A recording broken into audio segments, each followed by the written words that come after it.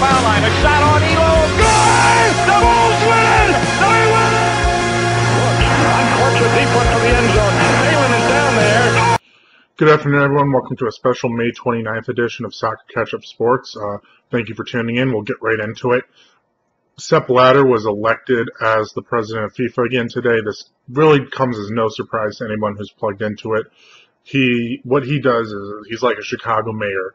He consolidates his power, and how he does that is through the small nations. In FIFA, Togo has the same amount of votes as Brazil. As weird as that sounds, that's what matters. He makes sure the money gets to these small nations, and they love him for it.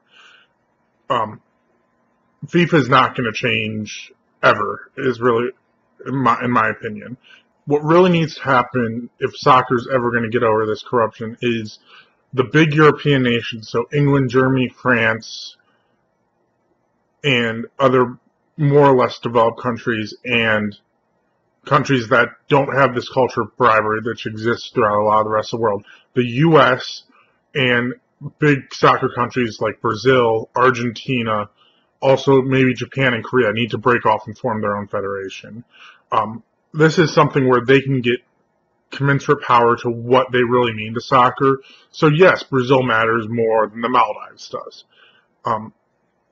Otherwise, FIFA is going to stay the way it is. It's going to be it's going to be a game of cronyism. Thanks for tuning in this quick edition of Catch Up Sports Soccer. Tune in maybe this weekend. When anything else develops, I'll be sure to catch everybody up. Have a good one.